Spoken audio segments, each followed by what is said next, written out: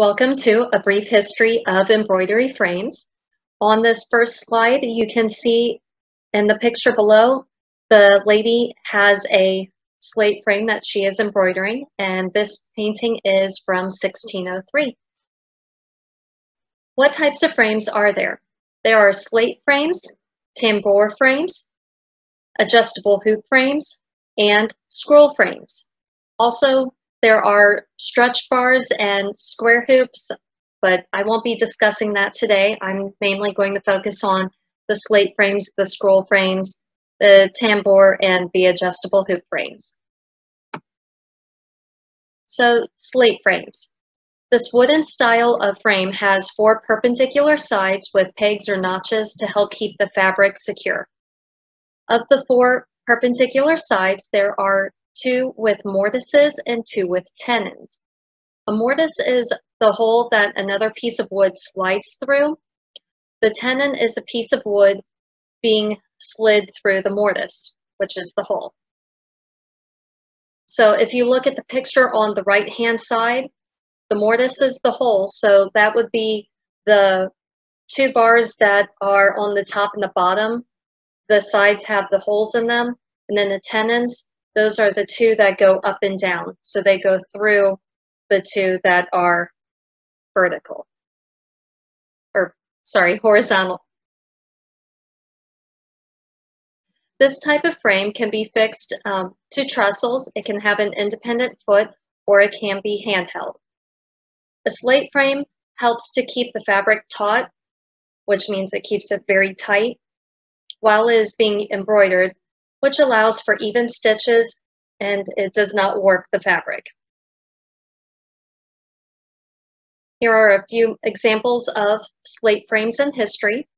On the left-hand side is an illumination from the 14th century, and it shows a slate frame being propped up with feet, and that is at the British Library.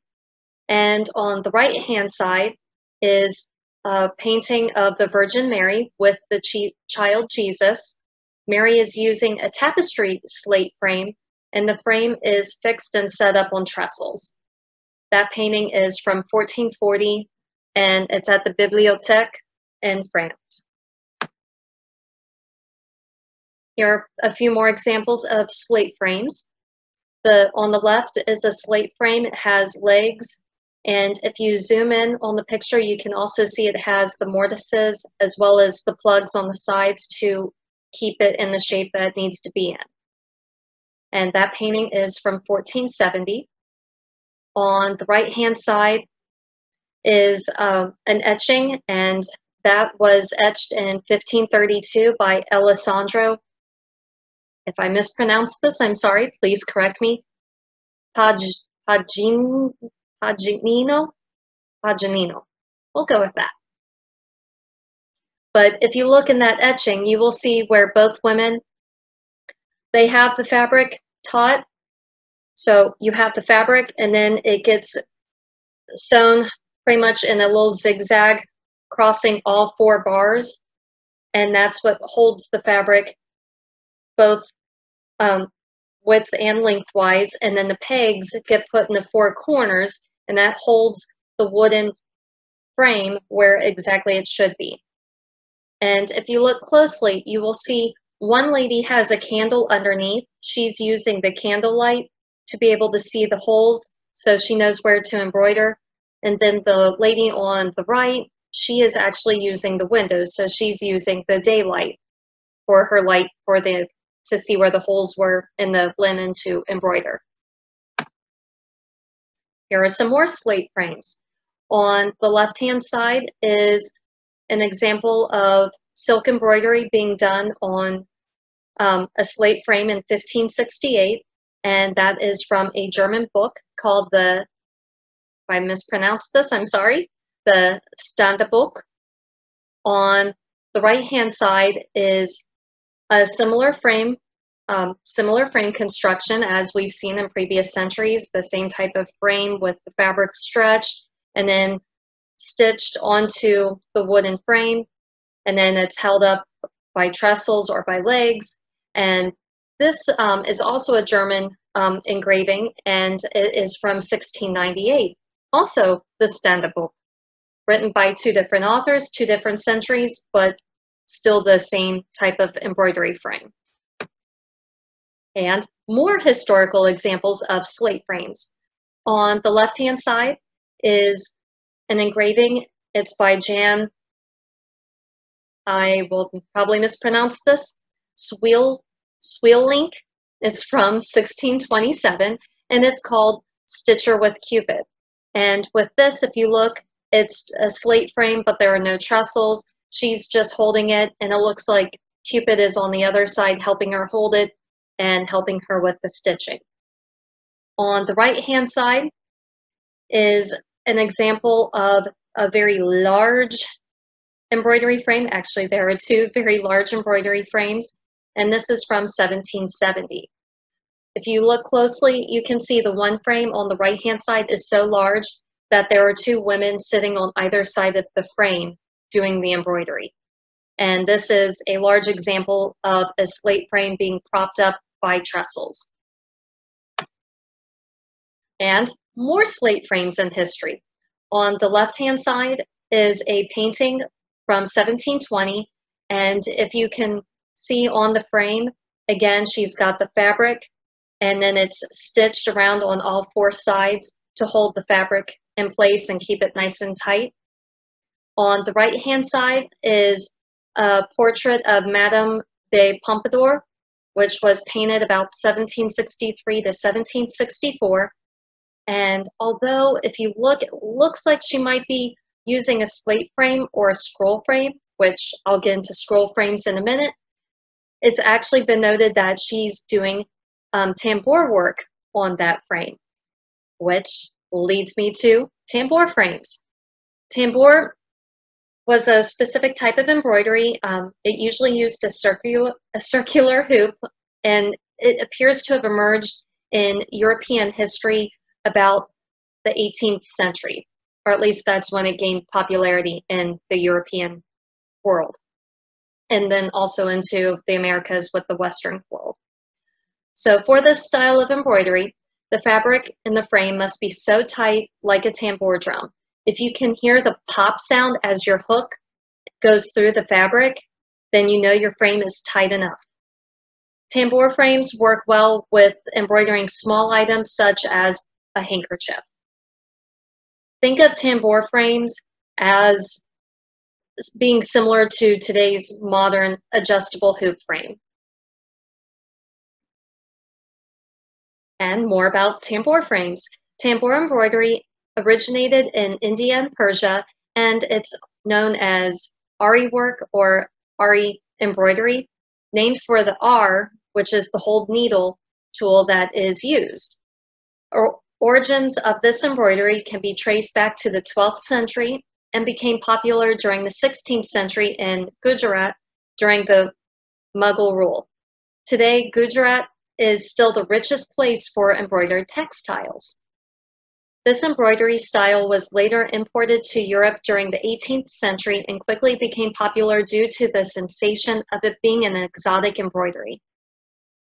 This style of embroidery is a chain stitch that is worked with a fine hook, known as the R.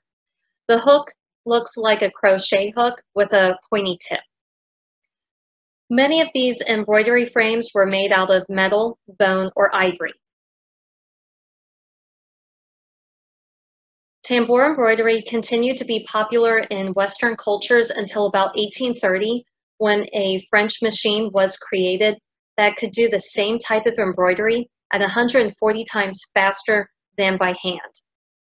The inventor of this machine was, and if I mispronounce this, I'm sorry, Bartholomew de Monnier.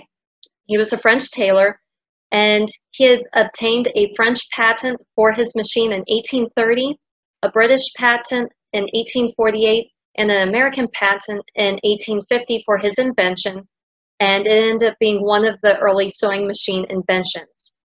A little side note about this gentleman, his machine, he had a few of them in his first shop after he got the patent in 1830, and I'm I'm not quite sure on the year, I think it was 1834, there were so many tailors that were afraid of being put out of business because of his machines that they raided his raided his shop one night and destroyed all of his machines. A couple years later, he found more financial backing and tried to set up shop again. And again, his machines were great, but so many people that sewed things by hand, like other tailors, were afraid for their own future that they destroyed his machines, and this gentleman ended up dying penniless. But that's just a side note that he helped bring an end to the use of tambour embroidery in Western cultures. With tambour embroidery, it used a hoop frame most of the time, as we saw with Madame Pompadour, that she used a rectangle frame, but mostly they used hoop frames. So now we're on to other hoop frames. On the left-hand side is an example of a hoop frame. Remember before where I said it was made out of metal or bone or ivory? You can see that example in the left-hand side. That needlework stand is from about 1790 to 1800, and it's currently at the Los Angeles County Museum of Art. And then on the right-hand side is just your typical modern adjustable hoop frame that most people today are accustomed to. So hoop frames. Even though tambour work grew out of fashion, the hoop frame itself was still useful for other embroideries. For example, today, cross-stitch embroidery may be one of the first uses thought of when you think of a hoop frame. But did you know that reversible cross-stitch existed in the 16th century? Check out the picture on the right. First time I saw this picture, it's at the V&A Museum in London. When I first saw it, I thought it was blackwork. Upon closer inspection, I was able to obtain pictures from the V&A Museum, and I was able to zoom in and found out that that's actually reversible cross-stitch. So I got to geek out about that. Anyways, today, most hoop frames are made of wood or plastic. More on hoop frames. On November 17th, 1903, Helen A. Harms patented her invention for the adjustable hoop frame. Prior to her invention, circular hoops, like the tambour hoop, were typically made from metal, bone, and ivory. Those hoops were not adjustable. She came up with the idea for an adjustable hoop, and that's why today they're made out of wood or plastic to help with giving that little extra bit of, I guess, bendability. I don't know if that's a word. And finally, we have scroll frames. On the left-hand side is a picture of a typical scroll frame. A scroll frame is similar to a slate frame. The main difference is that scroll frames have two roller bars with wing nuts on the sides. So you have on the sides just two straight pieces of wood with the mortises in them. Those are the holes. And then the roller bars on this example are the ones that are horizontal, and those have the tendons that go through, and then they have the nuts on the end. And then because of that, the roller bar, you can roll up a lot of fabric onto it. So this allows for a large piece of fabric to be embroidered at one time while still maintaining a stable fabric without warping the fabric.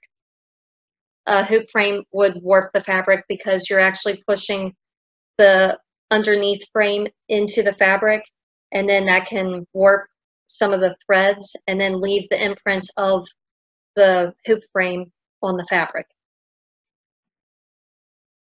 It appears that scroll frames were born out of the slate frames during the 18th century. In the encyclopedia written by Diderot and, I'm sorry if I mispronounced this, de Alembert, from about 1751 to 1772, And in the encyclopedia, it describes an embroidery frame as being, quote, composed of 2 roller bars, AA, and 2 stretcher bars, BB. The slate frame is better for tautness for the embroidery, but the scroll frame allows for a larger piece to be embroidered. So depending on if you have just a single size, say 15 by 15 inches to be embroidered, use the slate frame. If you have something, say 15 by 48, then you'll probably want to use the scroll frame and then just roll your fabric onto the frame. It is known as a tapestry frame, but when you look at it online, you might also see it referred to as a roller frame, or I'll probably mispronounce this, métier à broder ancien. Please, if I butchered that name, please let me know and correct me on how to pronounce that. Now, with this particular type of frame, if you look, it looks similar to a slate frame, sort of a scroll frame, but I would say it looks more like a slate frame. The difference is, instead of having pegs in the top and bottom corners to hold the frame together, instead it's got wooden roller discs on the tops and bottoms to help provide extra tension. With this, the earliest I could find examples of this was from about the 18th century, about mid-1700s. I can't find exactly when this type of embroidery frame came into existence, but it definitely became popular in the late 18th and definitely into the 19th centuries. If you look on the right-hand side of the screen, you will see a painting. It's called The Embroidery Lesson, and this was painted in 1876. And if you look, it has the roller discs that is iconic of this particular type of embroidery frame. And here are some more examples of this type of frame in paintings. On the left-hand side is a painting called Lydia at a Tapestry Frame. It was painted about 1881. And again, if you look, it has the roller discs up at the top. On the right-hand side of the screen, this is the funny part. The title is in German, but the painter was French. The painting is Interieur mit junger Frau am Strickrahmen und spielendem Katzen. So pretty much it's a young lady doing embroidery and playing with a kitten. And if you look at the embroidery frame, again, it's got the same wooden discs at both the top and the bottom that is iconic of this particular type of embroidery frame. While I was doing research, finding out about that frame, I also found other frames that I found interesting and wanted to share with you as well. If you look on the left-hand side, I found this portrait online. It was listed as being painted by William Geats, but I couldn't find much more information on it as far as when it was painted or where the painting is at currently. But if you look closely, to me, it looks like a scroll frame. If you look on the sides, you can see the little wooden toggles that would have been rolled on the sides for the tension bars. On the right-hand side of the screen is a painting by Jean-Baptiste, if I mispronounced this, please correct me, Huysman. And he was a Belgian painter, and he was known for his Orientalist scenes. And if you look, it looks like she has just your typical slate frame. And more frames. On the left-hand side is a painting by William Geats. It's called Maternal Happiness. It was painted in 1898. And then on the right-hand side of the screen is, I forgot to write down the date, I believe it was around 1915. It was the early 20th century when this painting was done, and it's called Woman Embroidering by James Braid Sword, and I believe he was an American. And if you look, she has a slate frame in her hand. And more frames in history. On the left-hand side of the screen is a portrait that is Russian from 1780, and if you look, it looks like she has just a slate frame. On the right-hand side of the screen is a painting done by Jules David. And if you look closely, to me, it looks like she might see.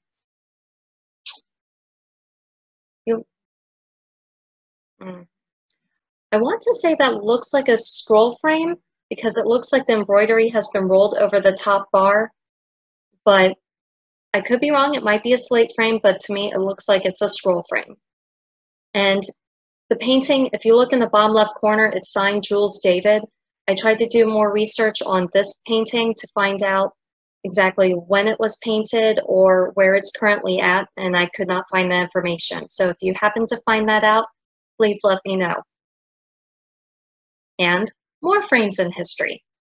On the left-hand side is a painting by Nicholas Lefranzin from 1780.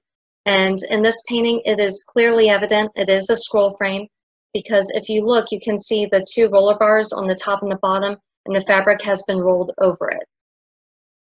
On the right-hand side of the screen is a portrait done by Franz Kramer from 1834, and it's a portrait of a girl with an embroidery frame. However, the thing I find interesting about this particular frame, if you look closely, the frame, instead of being a typical frame, it almost looks like a belt you would wear around your waist.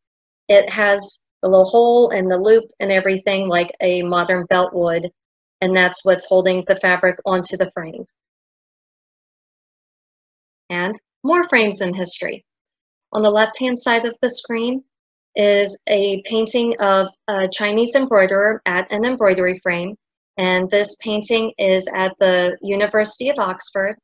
On the right-hand side of the screen is a painting from about 1750, and it's Madame de Pompadour, and she's embroidering. And from the way it looks like this is probably a slate frame, and it's set up just like a table would be. So you have 4 legs, and then the embroidery in the middle, which would be where like the tabletop would hypothetically be. And more frames. On the left-hand side of the screen it was actually a larger picture, but to zoom in on the embroidery frame, I just cut off most of the picture, and so you just see the embroidery frame. The picture itself is called Lady Jane Matthew and Her Daughters. It's from about 1790. And if you look closely, I want to say this looks like a slate frame. Like I said, I had to zoom in on the picture, but either way, if it's a slate frame or a scroll frame, I still thought this was neat because, again, it's set up like a table. So you have just 2 legs, the feet at the bottom, 2 legs, and then where the tabletop would be is where the embroidery is. On the right-hand side of the screen, I couldn't find much information on this painting. That's why I put the link that I found it at. So I don't know who painted it or when it was painted. If you know any more information on this, please let me know. Put it in the comments below. But the thing that I found most interesting about this painting is if you look, you can see the metal screws on the side of it being a scroll frame, and where she could then add the fabric around the roller bar and then tighten up the screws on the sides. And more frames. On the left-hand side of the screen is a painting by Francois Hubert. If I mispronounced this, I'm sorry. Drouat. It was painted about 1767, and it's the Marquis de Comont-la-Force. And here, to me, it looks like she is also painting with embroidering with a scroll frame. It has the roller bars on the top and the bottom. On the right-hand side of the screen is a painting from 1770, and it's just labeled Portrait of a Lady. And it does not, to me, it does not look like it has the toggles on the side, so it might be just a slate frame. Either way, it's set up with the feet and the legs, and instead of a tabletop, you have the embroidery frame, which seems to be very iconic from this time period. One thing I did notice with looking at the different styles of embroidery frames is in the 18th century, the frames the legs were on the sides and it was set up like a tabletop, whereas in the 19th century, there seemed to be just one leg, and then you would put your knees on either side of that one leg, and then the frame was in the middle. On the left-hand side is a painting from roughly about 1766 to 1784. It's labeled as The Fair Lady Working Tambour. Tambour is a type of embroidery. If you want more information on that, check out my previous video on embroidery frames. This painting is at the British Museum. On the right-hand side of the screen is a window, and it is from about 1350 to 1360, and it's German. It says Frau mit Strickrahmen auf Glasmalerei, and it's at the Austrian Museum in Vienna. And if you look closely, it's just a simple slate frame that she's embroidering. And more frames. On the left-hand side is a very simple slate frame. It's very obvious it's a slate frame. And it's from about 1730. And this was done by Martin Engelbrecht. On the right-hand side of the screen is another slate frame, and this one is an engraving labeled Embroidery Lessons, and it was engraved in 1689. And here are some actual examples of embroidery frames rather than just simply looking at paintings. On the left-hand side is a mid-18th century embroidery scroll frame from France. It's housed in the Palace of Versailles. And if you look, you remember what I just mentioned about the legs being on either side. So your feet would be in the middle with the legs of the embroidery frame on either side of you. On the right-hand side it's also an 18th century, but it's a later 18th century embroidery slate frame from North America. It's in the Metropolitan Museum of Art, and this one has the more iconic style that you see more in the 19th century with just a single leg holding up the embroidery frame. One of the differences between these two frames, if you look on the left-hand side, it's a scroll frame. You can see the toggles on the sides, where the screws are to loosen up the roller bar, roll your fabric on, and then roll it tight. On the right-hand side of the screen is just simply a slate frame with the mortises and the tenons. And just in case you're curious, I wanted to throw this in. This is from the L'Encyclopédie from about 1770, and it just shows you exactly how the tambour embroidery frame was put together. An example of a slate frame today is on the left-hand side, and as you can see, you've got the mortises, you've got the tenons, and then there are the 4 little pegs. On this picture, you can only see the 2 on the top. Those are the little metal pieces, the little metal pegs that go into the holes that hold the bar exactly where you want it to keep the fabric nice and tight on all 4 sides. And then after that, you can stitch anything like bias tape onto the edge of the fabric, and then sew the bias tape and sew that onto the wood. On the right-hand side is an example of just your traditional adjustable hoop frame. And like I said, with a hoop frame, you actually have 2 hoops, one on the bottom and one that's a little bit larger on top. And then the one that's on top, you adjust to how tight you can get it. So that way your fabric sits in there, it's nice and tight inside that hoop. The only problem is by putting your fabric into that hoop, the fabric will then get the impression of that hoop. So when you take the hoop off, especially if it's like linen fabric that you're using, it will still show that circular spot where the hoop had been.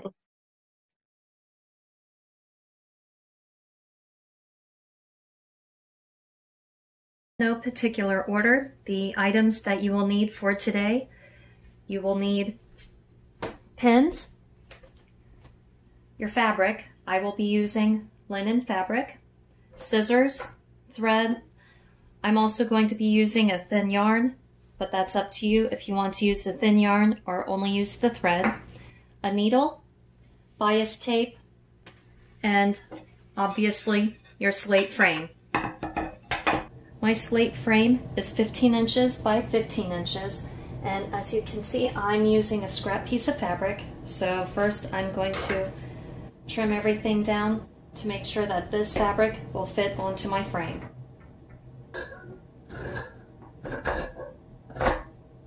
Once you have your fabric square cut out, next you want to take your bias tape and you're going to cut 2 strips the same length as the fabric.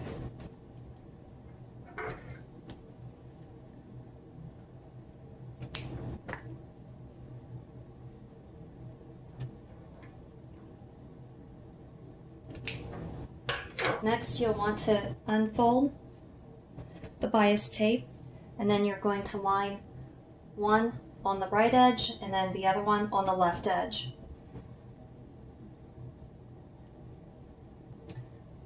So as you can see, I'm unfolding the bias tape, and I've got one corner up here and I'm pinning it down. Okay, one side done. Now time to pin the other side. Now that I've got both sides pinned, now it's time to take your needle and your thread, and you're going to sew up both sides. Right now I'm threading my needle. Now that I've got the thread doubled, I'm going to put knots in at the end of my threads.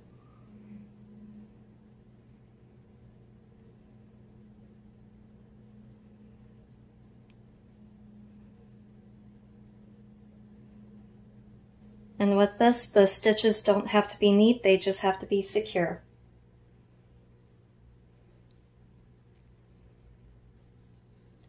And to help secure the thread on the other side, I like to take my needle and stick it in between the 2 threads. And then pull it tight.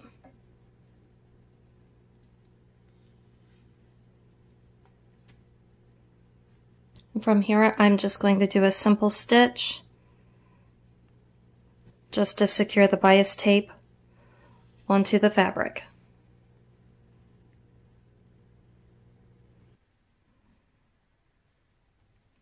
Just like that. There is a fold. There's actually 2 folds, but there's a fold right here from where the bias tape had been folded, and I'm actually unraveling that fold, and then that's where my stitches are going. So I have a straight line to follow. And once you have one side stitched up, go ahead and knot your thread, and then get started on the other side. For the pieces of your slate frame, the 2 with the holes on the ends, these are called mortises, which would make these 2 the tenons. The tenon is the piece of wood that will go through the mortise, through the hole. And you want the 2 that have the tape already on there. And from here, I'm going to stitch these onto each other. So if you see, I'm matching up the edge of the fabric with the edge of the tape here.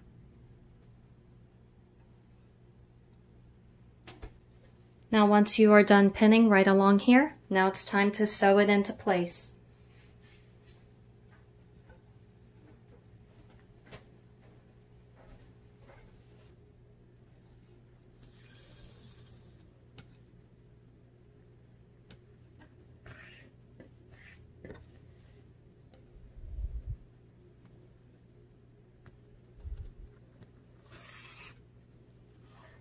And from here, I am just sewing the fabric onto the tape.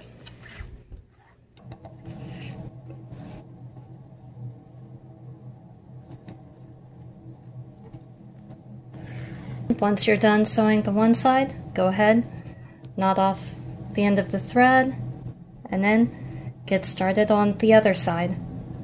And now that this side is sewn on, time to pin it to the other side.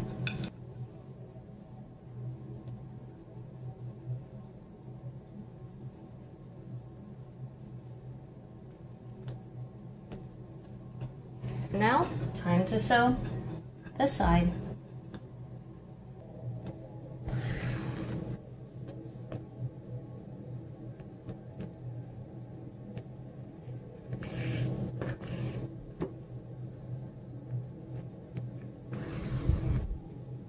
Next, you want to slip the tenon through each.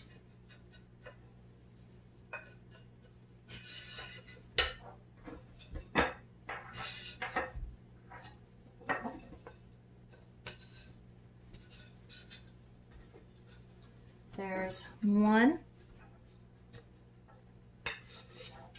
And here's the second one.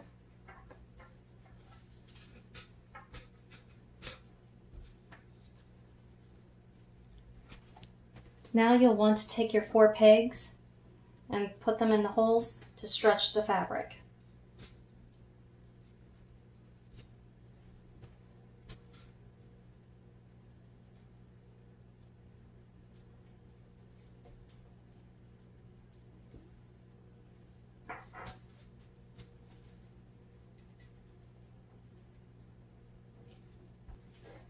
Once your pegs are secure in the holes and your fabric is stretched, I'm going to flip the spring over. And remember that thin yarn from before. You can also use string if you like. And I'm going to cut off a long piece here. And thread my needle. And you want to tie it around one corner.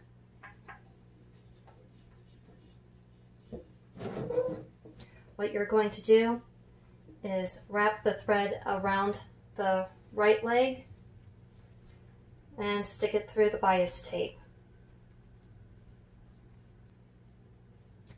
And then just keep doing that, and it will start to look like spiral lacing going up the leg. And if I can get my knot out, pulling it tight.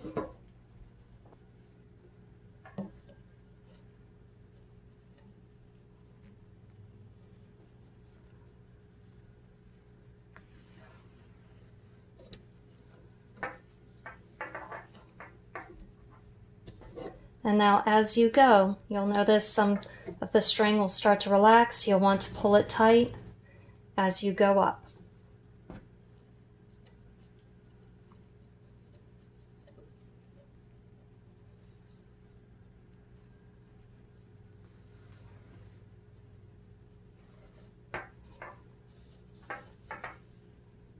And now as I come up to the end on the other corner, I'm going to do one more around the leg through the bias tape.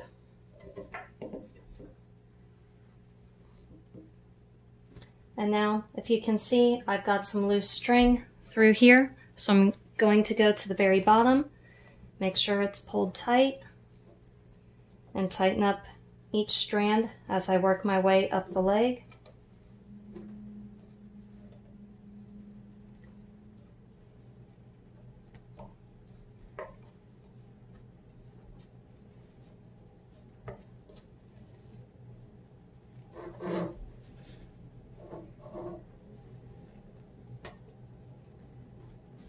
And now that I've done that, now I'm going to knot off this end, so I'm going to wrap it around the leg, there, around the corner, and I'm going to knot it again through the loop, through the middle, put my thumbnail over the knot, and then pull tight.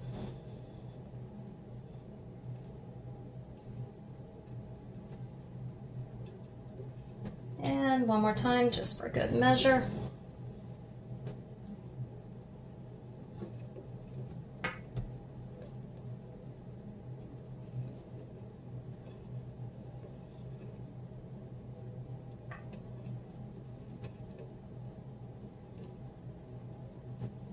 And now that my thread is knotted, your corner knotted off. Now you want to wrap the yarn around the leg, through the bias tape, and just do the same spiral lacing that you did before. And through the bias tape. As you can see, I'm at the other corner, but I've got some loose threads here, so you want to go back to the very beginning, pull tight, hold it in place, pull the next string, hold it tight, next string, and just work your way up.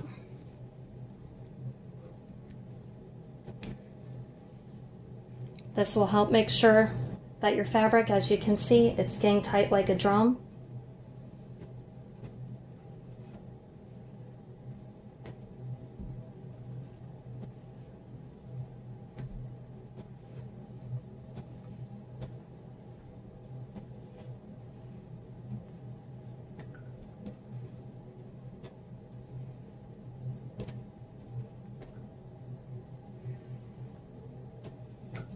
And once everything is nice and tight, then you just want to knot off this corner. And congratulations, you have dressed a slate frame. If you have any questions, please submit them below. Please like my video, and if you want to see more, please subscribe. Thank you for watching.